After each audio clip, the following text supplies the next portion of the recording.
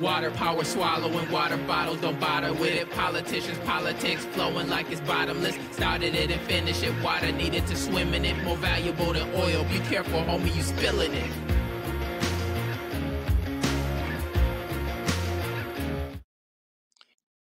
Welcome, welcome, welcome, beloved community. I know you've missed us for a while, but we are back with our relaunch of the Water Wednesdays webcast by the People's Water Board Coalition. And we're so glad that you're tuning in.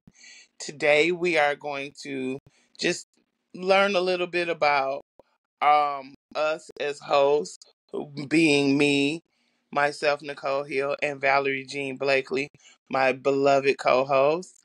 We can't forget our behind the scenes tech person, Miss Angelica, who does an awesome job.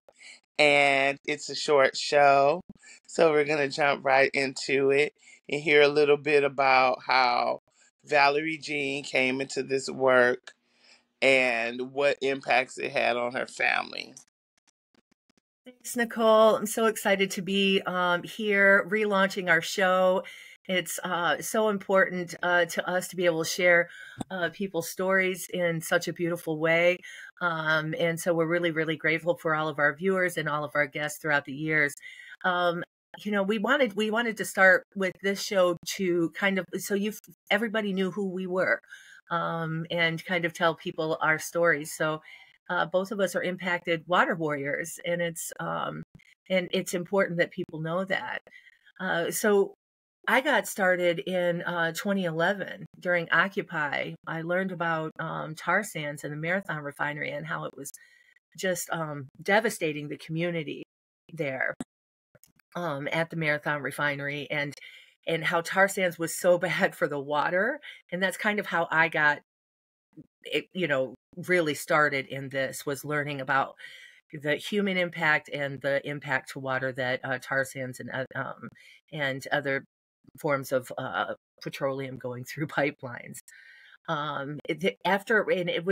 Occupy happened right after the largest inland oil spill in Michigan. It happened in Michigan, Kalamazoo, Michigan. Over 1 million gallons of tar sand spilled into the Kalamazoo River. And after that, I was, I didn't know what I could do at first. And Occupy really taught me how I could organize and get on the ground, meet people, and organize together. So that was kind of my first chance at organizing and learning. And people really brought me in and gave me an education on how to do that. I'm so always forever grateful for that. And then when it came to the mass water shutoffs that happened in 2014, we had already couldn't make our ends meet in 2013 and 2014, the winter of 2013, 2014, because we were going through a polar vortex, and the only thing that got paid was the electric bill, right? Like it was a really, really bad winter. So we couldn't make our ends meet. Our water bill was kind of suffering because of it. And we learned at the beginning of 2014 that they were going to do mass water shutoffs, that a lot of people were having that same exact problem. And we organized for those months to stop it. We, thousands of people in the street, organized weekly demonstrations at the water department, all of those things to try to stop it. But it really hit my neighborhood in July 7th of 2014. And we knew that we were in jeopardy of getting our water shut off. Like I said, we couldn't make our ends meet. So it was early in the morning. And I heard a truck pull up outside. I saw that it was a big red Homrick truck. It said Detroit Water Collections Project on the side. Water collections, you're shutting off people's water. Let's call it what it is, right? And they were going to shut my water off. So I just grabbed my phone and my camera, and I went outside and stood over my water access line. I got kids in the house. You can't shut me off. There's no way, like you can do this. And the guy didn't argue with me at all. He was the two men that were there, they didn't argue with me at all. They were like, okay. And then they systematically moved across the street to my neighbor's house, and one by one shut off all of my neighbors. And all in all, it was 3 whole blocks.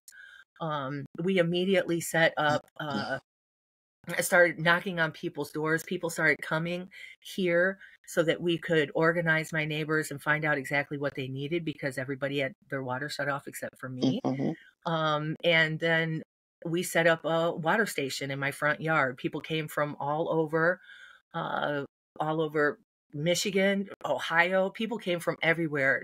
Flint, this was before what had happened in Flint. They came and they dropped water off in my front yard.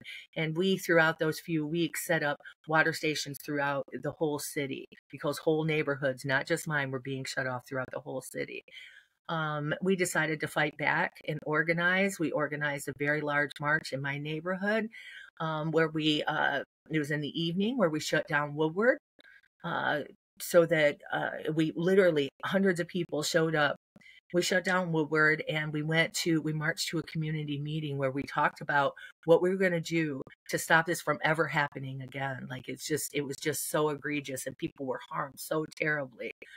And so it was kind of through that work where I joined the People's Water Board officially, and ended up doing this work. Like, this became my life's work because of that. I just knew that I was going to do this for the rest of my life until it was resolved. We move forward today. We've got a water affordability plan that wasn't perfect in the beginning, but we definitely fought to make it a lot better. They did make the Lifeline plan a lot better because of the community advocacy and work that was being done by the People's Water Board Coalition and other advocates. So we did end up winning, like getting it. It's not perfect yet. We're working on statewide water affordability legislation right now, that would save lives, and it would change lives and make people's lives better. So that's kind of how I got into this work, and the stuff that I'm doing now. And I feel really grateful for the community that we've built along the way. It really has created family for us, for all of us. We call ourselves water protectors, and it turns out that's a really special community to be a part of, right? Yeah. So, Nicole, I have a hard time listening to your story. I always cry when you tell it, but I want you to tell it. I want people to know what happened to your family, how you ended up being a water warrior yourself, and not just what happened, but what you do today, still to this day, and why you do the work. So it's a short show, and I know you got a lot to talk about, so let's jump right in. Let's talk about what happened to you. Well, I initially came back up here in 2005 from Hurricane Katrina, and that was devastating enough. At that time, I think I had my then three youngest children. I hadn't had my youngest child yet because she wasn't born until 2006. So, just going through Katrina, my two youngest developed aquaphobia. So if it even started raining, they would go into like panic attacks. So they were actually afraid of water, which is very ironic considering the work that I ended up doing. But I also understood that when you see um, water in its natural state and that much of it, and you don't understand how devastating and powerful water can be, at the same time being that nurturer that we all need, it can be a little overwhelming. So when we got up here, my kids were going to therapy. I had my youngest child eventually, like I said, in '06. And we were doing good, rebuilding our lives. And then in 2014, I started hearing about the massive shut-offs going on across the city and about the city's bankruptcy. And we always had like water issues in the area that I lived in. But in May of 2014, I got up one morning, fixed my kids' breakfast, walked them to school, and literally by the time I got back to the house, my water had been cut off. And none of my neighbors had saw anything because they weren't using water department vehicles. So when my water was cut off, I immediately went to the resources that I knew about, which was MDHHS, I had picked my youngest daughter up from school because she was in, she had a half a day because she's in the lower grade. And I went to MDHHS, and they tried to talk to the water department. The water department refused to take any type of payment because they said my bill was too large. And I had been working to try to figure out what was going on when I started noticing a large bill, and they offered me no assistance in trying to even figure out why my bill was that large. They just wanted to tell me it was actual water usage. And so I went to the office. They told me there since there was nothing they could do, they had to inform me that not having water was grounds for removal of your children from your home. So I just got up and I walked out of the office. I didn't know what to do. I was at a loss, really, of what I want to do. But the one thing that I knew is I needed to get my kids out of my house. And so I had my kids stay with a relative that lived not reasonably close, but not super far away from me. And then my son went and stayed with a neighbor around the corner who had another son that had befriended us, and they went to school together. And I decided to stay at my home because, as I said, I was rebuilding my life and didn't live in the best neighborhood. And I'm like, I'm not just going to leave my house unattended and people break in. So I'm at home, and it's like 1 o'clock in the morning, literally the day after my water got shut off. And I hear a knock on the side door, and it's the Detroit police. And they have my youngest child, who was 6 at the time, 6 and a half. And they're like, "Is this your daughter?" And my relatives standing behind the police, like, "I didn't tell them anything about your water. You know, she's mouthing this to me." So I'm picking this up, and they said, "Well, tell your mom what you told us." And my youngest daughter, Kaylani, who's become a water warrior in her own right, is telling me, like, "I just want to be at home with you," not understanding that she can't be. And the police are like, "Just, no matter what you're going through," again, not knowing what I'm going through, just let your kids are stronger than you think they are. And I'm thinking, like, if you only knew that I had no water, you would just walk away You'd be with my taking it. child right Yeah, now, you'd be you taking it. know?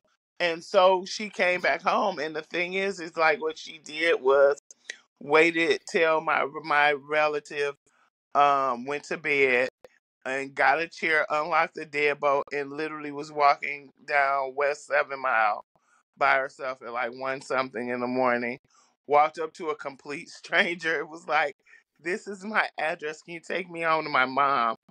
And luckily, it was a good Samaritan. But he freaked out because he's thinking, like, did someone kidnap this kid and she escaped, or what's going on? Yeah. And he flagged down a police car. And they So brought her then home. now I'm back in my home with my kids in my home. And of course, the other two are like, "Well, if she comes home, we want to come home too." So now I'm back in the predicament that I'm trying to prevent, which is having my kids in my home. And so Nicole, I how got long was your water involved, shut off? yeah, How with my long was, water off.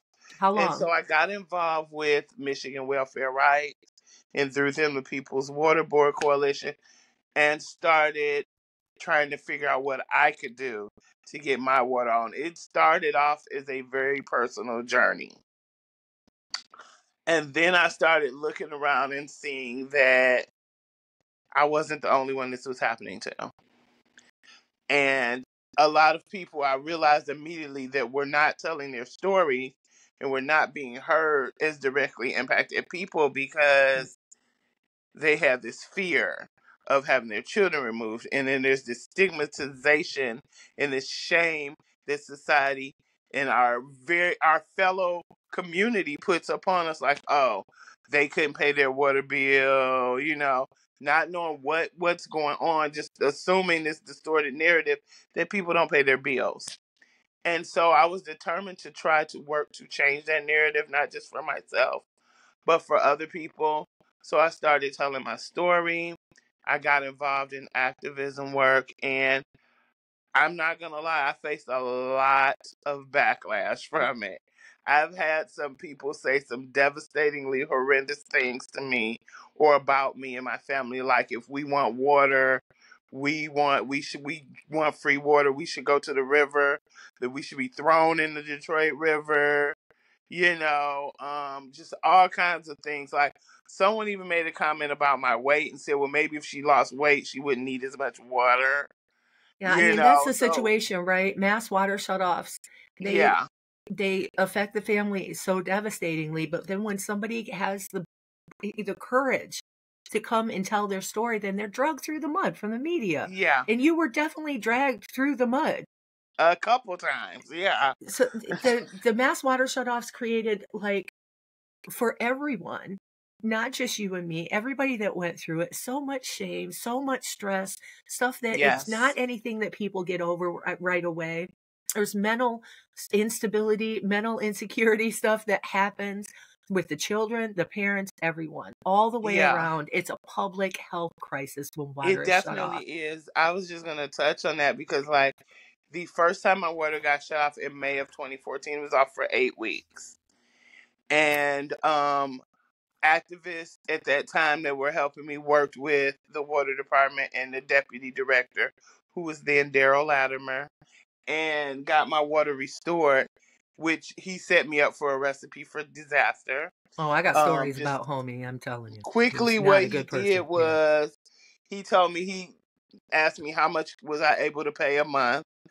I told him what I was able to pay, and he said okay. What he didn't let me know is that was supposed to be in addition to my water bill every Yeah, month. So basically, he tried to set me up for the RAP program. yeah, And when I was not able to maintain it in October of 2014, they shut my water off again. And I was so shamed yeah, and so humiliated and so mistreated from yeah, when it was shut off in May that it took me like 2.5 weeks to even tell the activist community that my water was off again. yeah, And because of that, it was right around when the United Nations came here.